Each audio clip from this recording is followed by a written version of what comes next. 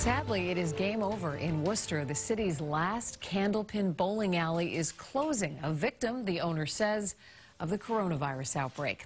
The Colonial Bowling Center says it can't afford to stay open. Candlepin bowling was actually invented in Worcester, and of course it was wildly popular.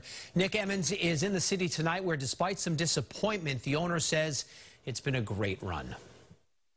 Candlepin bowling is a sport that was invented in Worcester around 1880, but now the last Candlepin bowling alley in the city is closing for good.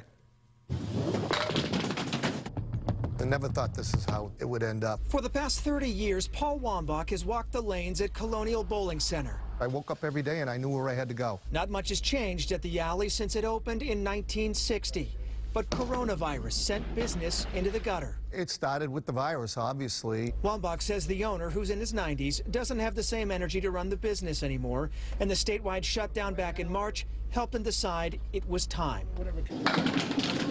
Now the future of this building, with so many memories, is uncertain. If somebody doesn't buy it and keep it as a bowling alley, yeah, it's the end of an era. The sport was invented in Worcester about 140 years ago. At its peak, Wambach says there were more than 25 alleys in the city.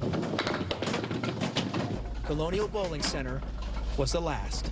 Everybody's become like, it's a family almost, you know, so it's upsetting to a lot of people. There are now only a handful of Candlepin bowling alleys left in this area. The next closest is in Spencer. In Worcester, I'm Nick Emmons, WBZ News. A lot of people going to miss that. Love Candlepin bowling. There's actually one still near my house, and it's always a great time. Yeah, for people of all ages. Yeah. All right.